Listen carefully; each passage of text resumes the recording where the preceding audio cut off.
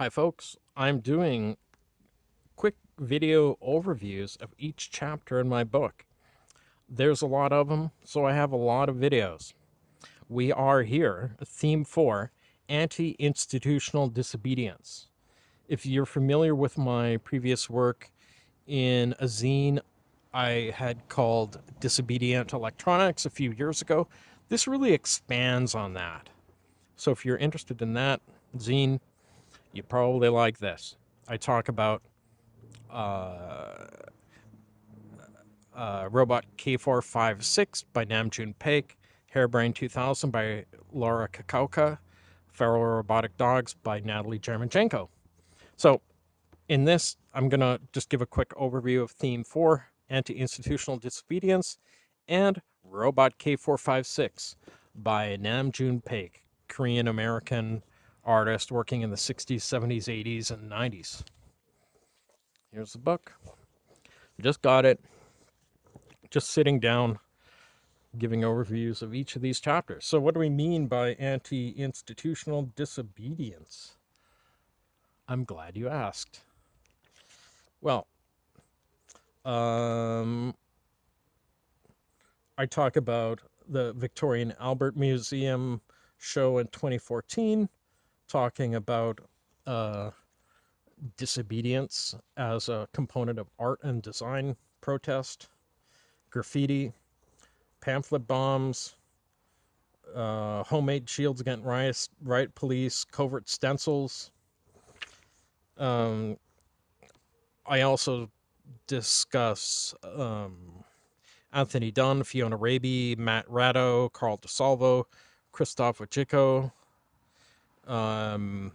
Geert Loving, David Garcia, and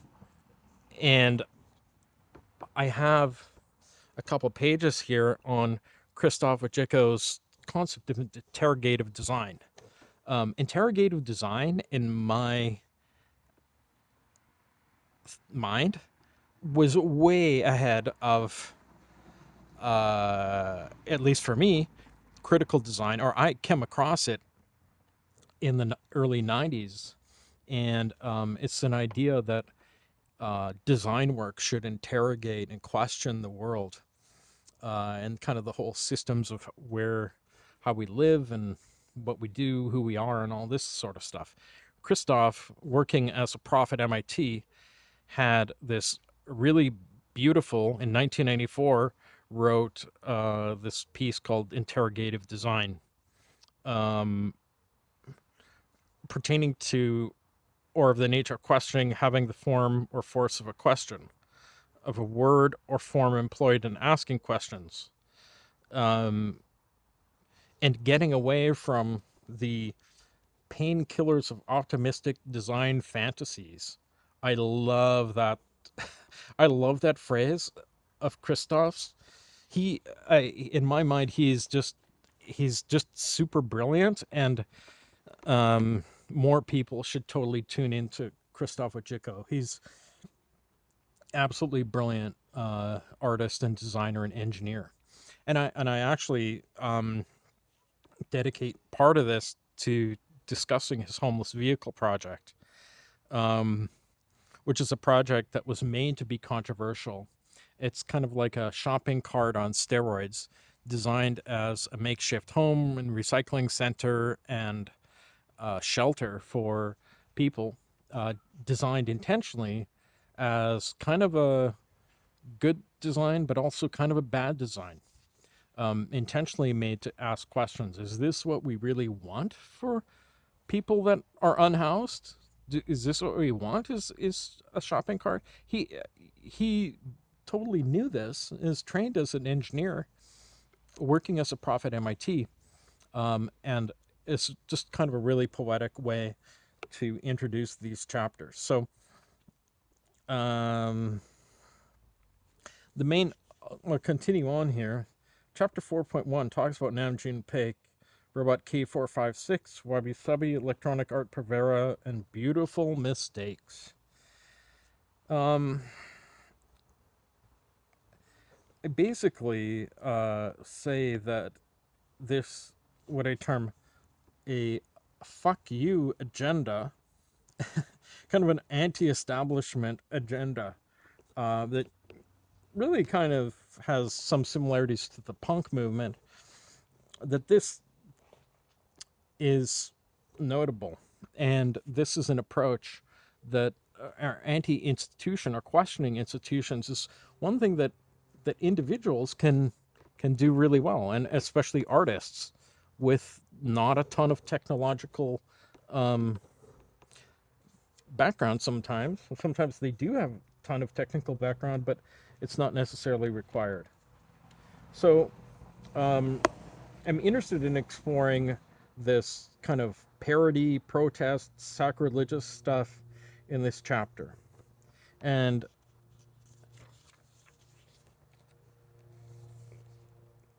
the way that I do that, and this is the, see that image there? That's the cover. See? That's Namjoon Paik's robot K-456 performing on a street in New York City in 1964. It was this kind of hacked together, honestly, kind of a sad looking. Well, if you're an engineer, you'd definitely say that this is a pretty weird hack job of a project. And he knew this. He knew this. He was actually insistent that it looked junky. He honestly could have made it look like a gleaming C3PO if he wanted to. He definitely had the technical skill and the resources to do it, but he chose to make this honestly kind of a junky thing as artwork. And he did this in some ways to piss people off and to piss institutions off. There's a major theme through contemporary art all through the 20th century that comes out of kind of like the shock of movements like Fluxus and Dada that really and carries through into contemporary art, where it's a game just to kind of give your middle finger to the art establishment and playing with this as a resource for building art. Okay, so Robot K-456 was this kind of futuristic robot of sorts, tongue-in-cheek and sarcastic, that kind of shit beans out of it, had these kind of like foam breasts that twirled around, had this pie plate head. It also played recorded audio, had these like hands that were made out of like these floppy gloves and stuff. Um, it's a true hack job, um, and I think that that's completely great. Actually, I think it's something that artists should do more of, and I think that partially because it's evaluated in a different way. This is not designed to be a perfect machine. It's designed to be a more human-like machine. And if you believe that humans are perfect, you would design maybe a C3PO. If you think that human life and experience is kind of screwed up and messy and full of contradictions and kind of inefficient and stuff like that, you would look more like this. Or at least that's what I think. This is much more a portrait of humanity with all the lumps and warts. And it is human, or it has personality, I should say, because it has fun with this and kind of bucks the idea of being glossy and perfect. Now, I actually bring an example from Hollywood. Um, at the time, this is from 1956, from a film called Forbidden Planet. There was this robot called Robbie the Robot, that was kind of a one of the and this is before C3PO or R2D2 by several decades. This is one of the first like robotic actors, I would say, in Hollywood that really hit it big and that featured in a lot of different films. And at the time was one of the most expensive film props ever in existence. This whole Robbie the Robot is kind of has its own interesting history, and I go into some of it here. Um, but the idea is that um, is that this perfectness doesn't really encompass for Paik what humanity is like.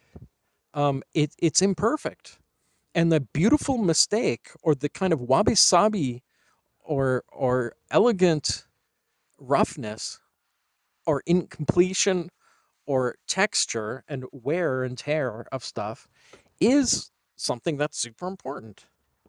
Um, and so I talk about um, I talk about how artists can sometimes build counter arguments to perfection and intentionally explore mistakes as an anti-institutional kind of approach.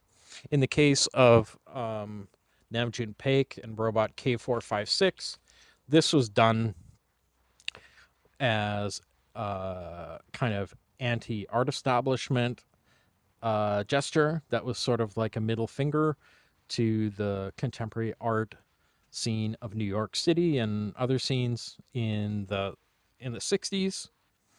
This is 1964 and 1965.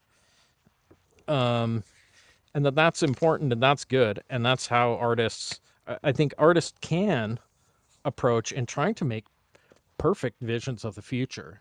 But from a DIY perspective, you're much better at exploring the messy approaches of something handmade. So that's that chapter in art and DIY electronics that came out today from MIT Press. Thanks.